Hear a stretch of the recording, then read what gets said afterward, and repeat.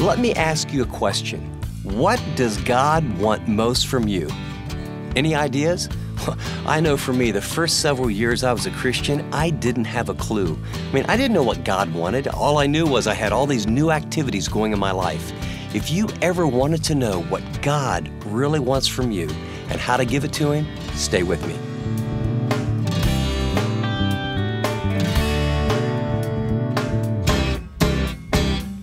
Welcome to this edition of Living on the Edge with Chip Ingram. Chip's our Bible teacher on this International Discipleship program, and I'm Dave Drury.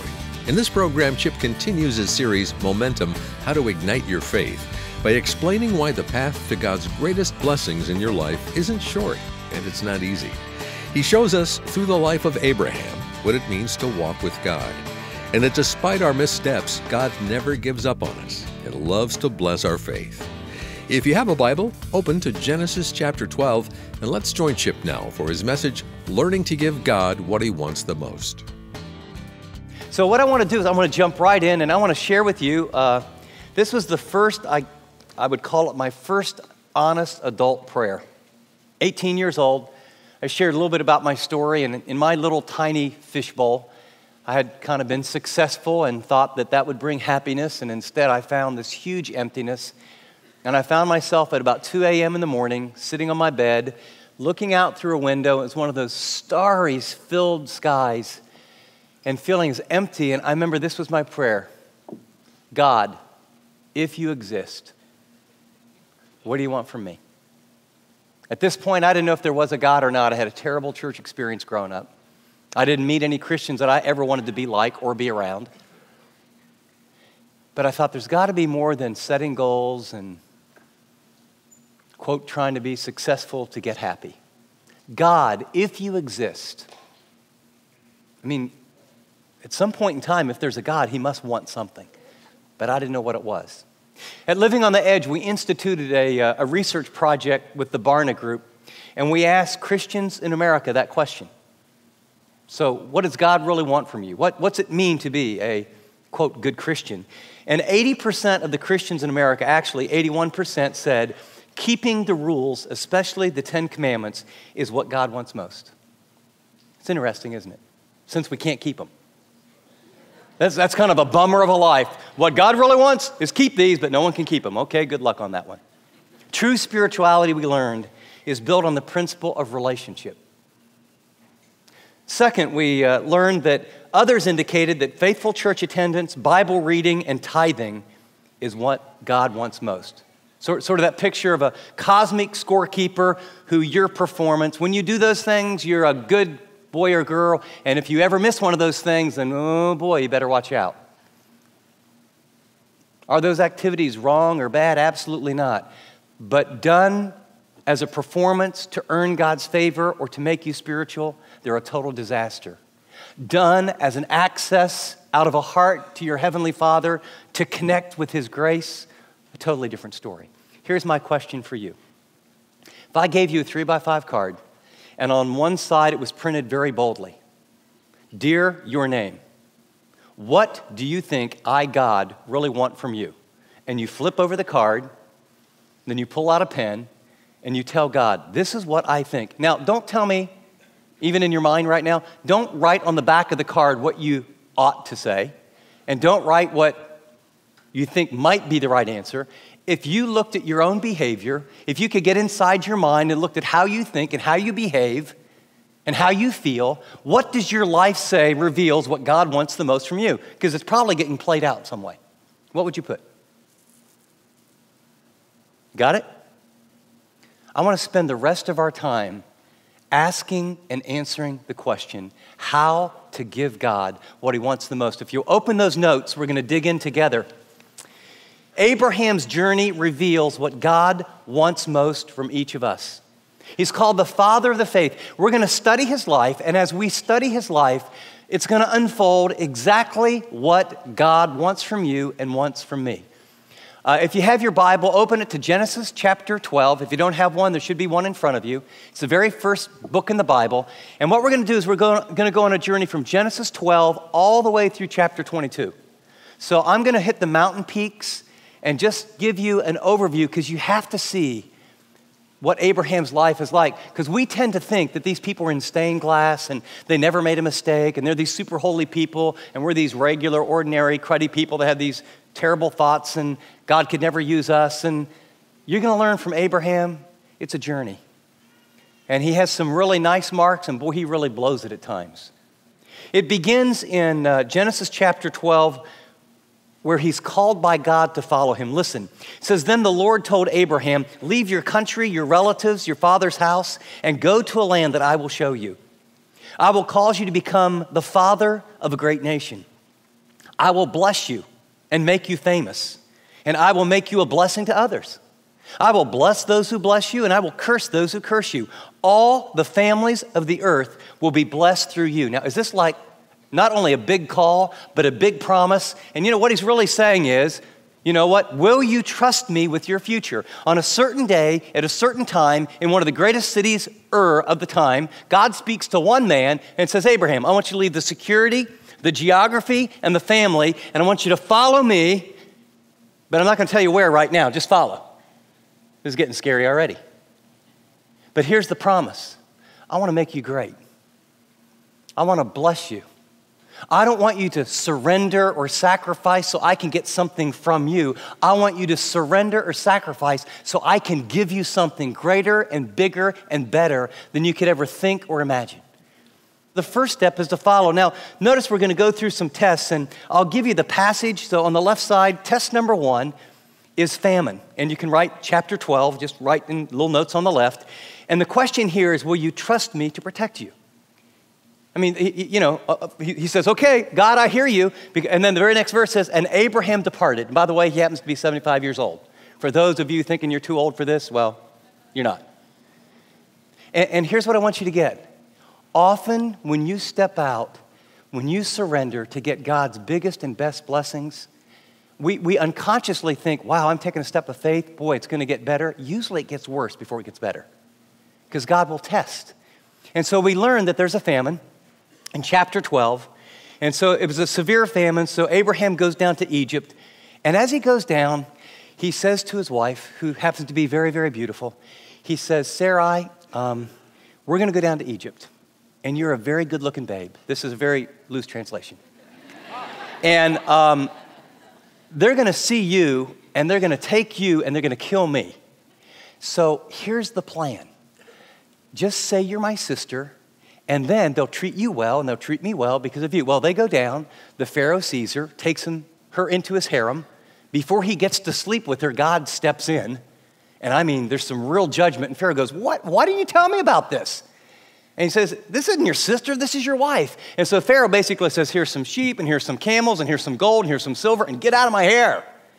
So test number 1, Abraham fails.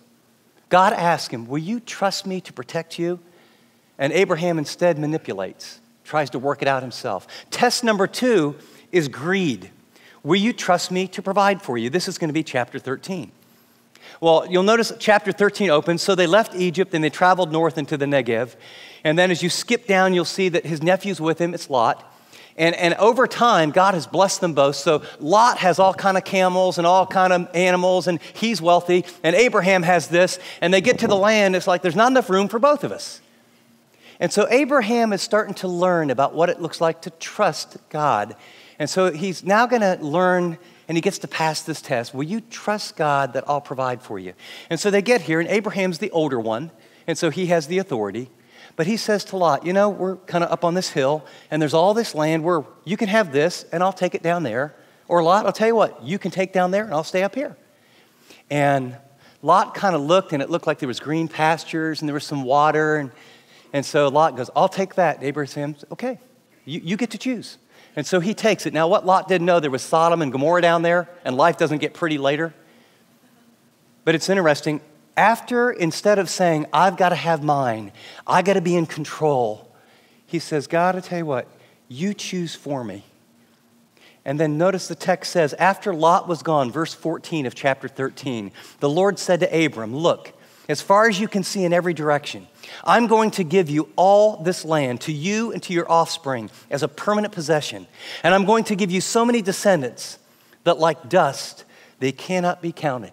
And then he says, Abraham, I want you to take a walk, and every place your foot goes, it's all yours. Does this sound like a God is trying to take something away from him? Every time he responds in surrender and faith, you're going to find God appears and sort of ups the ante of a bigger blessing. And so he passes this one. Test number 3 is prosperity. This is chapter 14. And this is, will you trust me with your possessions? You know, it's one thing to learn not to be greedy. You know, greed has nothing to do with what you have. You can have a lot, and you always got to have more. Or a lot of the greediest people in the world are people that don't have very much. Well, I got to have this, I got to have that. But it's different once you get. Once you get a lot, now this is statistical, this isn't personal. Most people that get a lot of stuff get less and less of God. Jesus said it's very, very hard for rich people to trust him because all their needs are met. And so that's going to be test number 3. Will you trust me with your possessions? And so chapter 14 opens up and these 5 kings get together and they say, we're going to attack these other kings down in Sodom and Gomorrah. They come and they wipe them out, and Lot and the family and all of his resources and his everything goes. And so Abraham is like, he gathers his men. They go at night. There's these big 5 kings, and they rush in, terrorist breakdown group. They take them out, and then he rescues everybody. It's an exciting Bible, isn't it? And so he didn't have any like machine guns or anything like that, but he did his stuff. And so he's coming back, and he defeats these kings. And so he's got his men, but then he has not only all the bounty of the kings of Sodom and Gomorrah and a few others, but he also has, since he defeated those kings, he's got like more camels and more gold and more silver. He's got it. And as he comes back, he has a meeting. And the meeting is with the pre-incarnate Christ. Jesus shows up in the Old Testament. Most commentators see Melchizedek as the king of Salem. He's a priest of God Most High. And Abraham has all this stuff, and he's the hero, and he's rescued. And Melchizedek blesses Abraham, and he says, blessed be Abram by God Most High, creator of heaven and earth. And blessed be the God Most High who has helped you conquer your enemies. Then Abram gave Melchizedek a tenth of all the goods that he recovered. Now, there's no law. There's no rules. All he knew was, look at all this stuff I've got. And he comes face to face with the pre-incarnate Christ. And he goes, I need to remember all this stuff and the victory, it comes from you. And so he gives the first portion of everything to this pre-incarnate Christ. And then a little bit later, he sees the king of Sodom, and he's very grateful. He says, Abram, tell you what, that was an awesome job. I thought I'd lost all those people. All the bounty, you can keep the camels and the goats and the sheep, the money, everything. Just give me the people back. And I think there was a little temptation there. But Abram understood that stuff can really get in your way. And he says, I wouldn't take one thread of one sandal from you. It's all yours.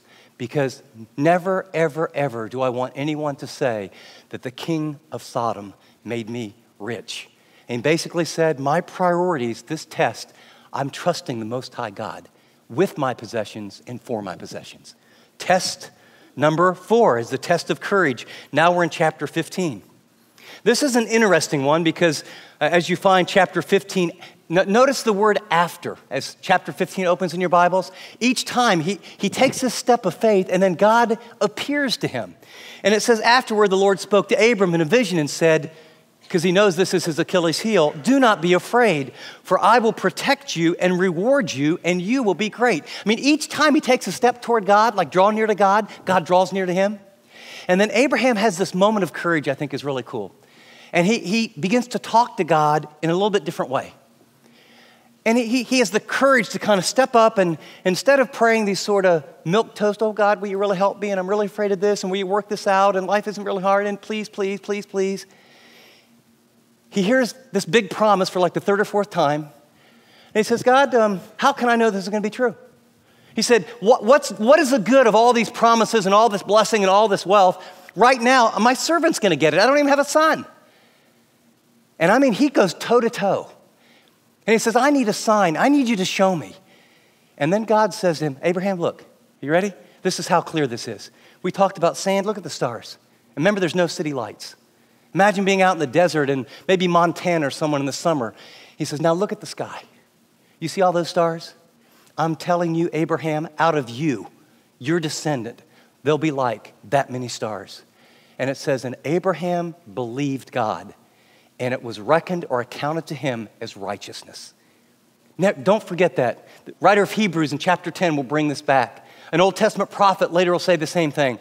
The only way any man, any woman, at any time is ever made righteous before a pure and holy God is by faith. Does anybody think that this might be God's agenda for Abraham? Anybody starting to think as you sit in your seat right now, I bet this is God's agenda for me? So he's courageous. He steps into it. He trusts him. And now we get to test number 5. This is chapter 16. And this has to do with timing. And so, you know, God promises things and you really want to do life God's way. And then some people come and they say, you know what? I think God is a little slow. Let me help you out with this. So his wife comes to him and, you know, she's thinking that biological clock is really running on me. And if we're going to fulfill God's promise, he just needs a little help. So I've got this maidservant and I think it'd be a good idea. Abraham, you have sex with her and she'll have a baby. And since she's our servant, then we'll make, you know, him our son. And we'll get this thing rolling because, you know, we've been waiting on God a long time. And the test here is, are you willing to patiently endure when God has shown you, this is what I want to do in your life. This is where I want you to go. But, you know, hold it, wait a second, it's not happening. During that time, this is when God does this in your life. This is when God builds character.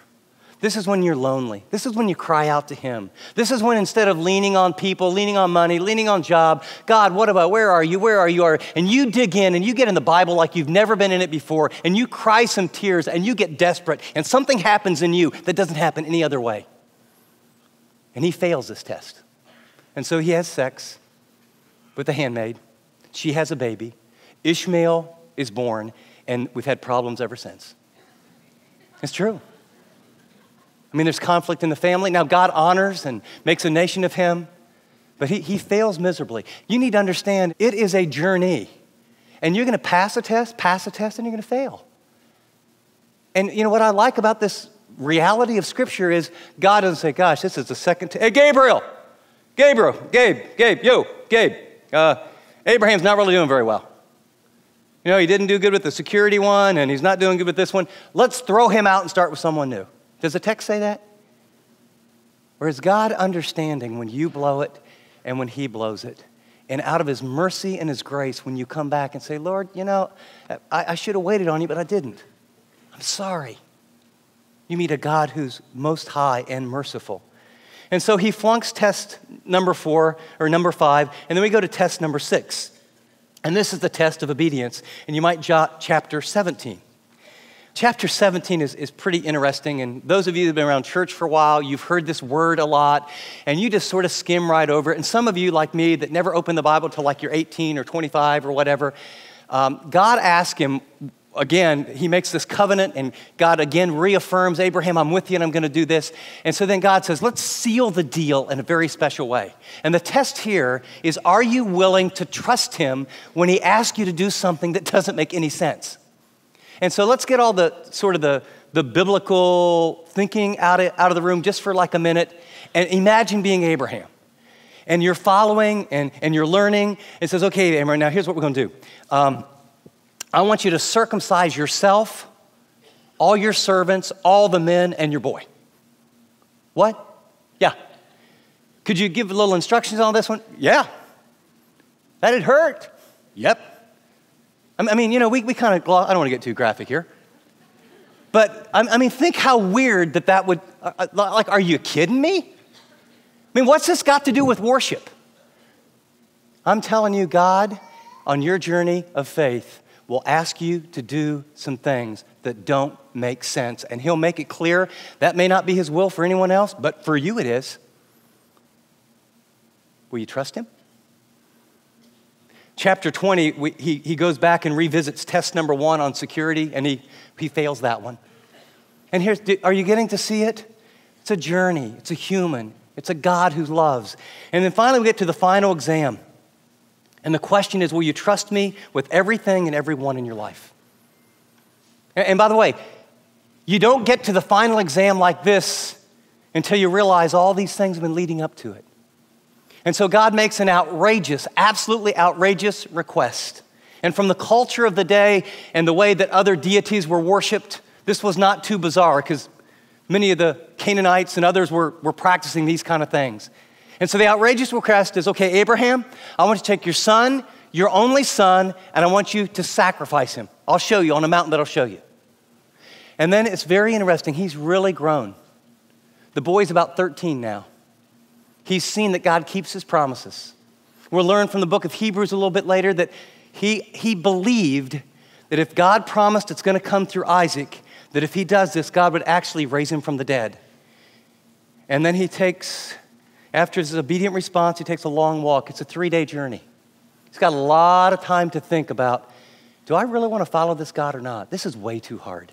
I mean, this is the pinnacle. See, what God knew is that boy that he longed for, little by little by little, was usurping the place and the role that only God can have for us to be healthy. And that boy, just like can happen in our marriages or with our kids or with our jobs or with our money, it becomes an idol. And God knows that anytime you have an idol, anything or anyone that takes his rightful place as the king and master and Lord and CEO in your life, what he knows is it'll destroy the idol, it'll destroy you, and destroy your relationship with him. So he brings a test and says, hey, I want the boy. And then they build an altar. In the moment of truth, he takes the knife and he brings it up. That's where God comes through. When we surrender. Everything and everyone. And then listen to the reason. Then the Lord said, because you have obeyed me and have not withheld even your beloved son, I swear by my own self that I will bless you richly. I will multiply your descendants into countless millions, like the stars of the sky and the sand on the seashore. They will conquer their enemies, and through your descendants, all the nations of the earth will be blessed. All because you have obeyed me. As you listen to today's message, what went through your mind? I mean, the great reward, your heavenly Father, the goodness he has for you. You know, Abraham is our example. In fact, the Apostle Paul would look back on Abraham and he would call him the father of the faith. This is the picture of what God really wants you to give him. And you know what keeps you from the relationship with God, from the reward, from the blessing, from the peace, from what he wants to do in you and through you, is that taking your Isaac and offering it back to God. And for some of us, it's a relationship. For some of us, it's money. For others, it's ego. For some of it's a hobby or sports or music. For some of us, it's one of our kids or even our mates, and they just get too big and too important. And if we looked at our time and our energy and our money and we said, what does it revolve around and where does our mind go when we don't have to think about anything? That person or that thing or that hobby that if you get possessed about, often it's work. That's the Isaac in your life. Today, God wants to give you better. And an Abraham received because he obeyed. Father, I pray right now that you would cause every person listening to my voice, whether they're driving in their car, whether they're working out, I pray that you would move in their heart where you would identify in their mind and heart exactly the Isaac, any idol, anything that's keeping them from getting the very best from you. And Lord, I pray right now that they might offer up, even if they're driving in their car, and say, oh God, I want to give that to you. I want to obey you fully. God, I surrender today, and I trust you. I may be afraid, but I trust you. And Lord, then I ask for great and awesome reward in Jesus' name. You've been listening to part 1 of Chip's message, Learning to Give God What He Wants the Most, from his series, Momentum, How to Ignite Your Faith. Based on Romans 12, Momentum fleshes out the structure of Chip's series, True Spirituality, by exploring the lives of some of the most famous men of the Bible. From Abraham and Moses to Joseph and Daniel, Chip helps us appreciate how these guys lived out the practicalities of true spirituality. In the process, Chip will ignite the momentum of your faith journey. Momentum's one of those series you're going to want to keep handy and listen to from time to time. So let me remind you that accessing Momentum is easy with the Chip Ingram app. Now here's Chip with a quick update. Well, for those who listen regularly, Dave, they've heard a lot about the mid-year match. And they've heard about our vision, they've heard about our mission, and I just want to pause today to say thank you. It'll be a little while before we pull all the numbers together, but I have to tell you it's very encouraging. And what fills my heart today is thank you. Your partnership is so encouraging. And I believe that every financial decision is a spiritual decision, because Jesus said that wherever our money goes, that's where our heart goes. So God directed you to partner with us, and I want to say thank you for your commitment, for your love, for partnering with Living on the Edge as we help Christians live like Christians. You know, one of the ways we help Christians live like Christians is by providing free resources. So either on the Chip Ingram app or on our website, you can get these messages absolutely free. Now, if you found a particular message helpful, maybe tap Share on the app or get the MP3 from our website, livingontheedge.org, and share it with a friend. And maybe include a note about how it made a difference in your life. Just before we close, I want to remind you that a great way to get the most out of each message is to use Chip's message notes while you listen. You'll get his outline, all of his scripture references, and lots of fill-ins to help you remember what you're learning. Use them personally or even with your small group. Chip's message notes are a quick download at livingontheedge.org under the Broadcasts tab. App listeners tap Fill in Notes and you're set. Well, be sure to join us next time. Until then, this is Dave Drury saying thanks for listening to this edition of Living on the Edge.